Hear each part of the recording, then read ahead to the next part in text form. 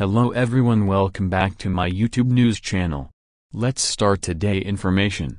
The upcoming meeting between the Central Bank of Iraq and the United States Treasury in Dubai. This meeting holds significant importance as it shifts the focus from the stability of the American dollar, discussed in the previous Washington meeting, to the Iraqi dinar. The choice of Dubai as the venue is strategic, emphasizing its status as a neutral ground for international financial discussions. The anticipation surrounding this meeting suggests that Iraq is on the verge of resolving its long-standing issues with the dollar, paving the way for economic rejuvenation.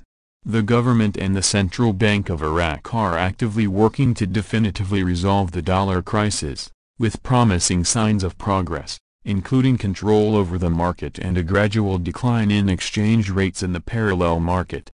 The assertion that Iraq is approaching an end to the dollar crisis before the close of 2023 has sparked optimism within financial circles. The shared vision is that a stable and strengthened Iraqi dinar could contribute significantly to the country's economic resurgence, fostering increased trade, foreign investment, and financial stability. The outcomes of this meeting have the potential to shape the economic destiny of Iraq, heralding a new era of stability and prosperity for the nation. The eyes of the financial world are on Dubai as it becomes the backdrop for this crucial chapter in Iraq's economic. Thanks for watching and subscribe for more information.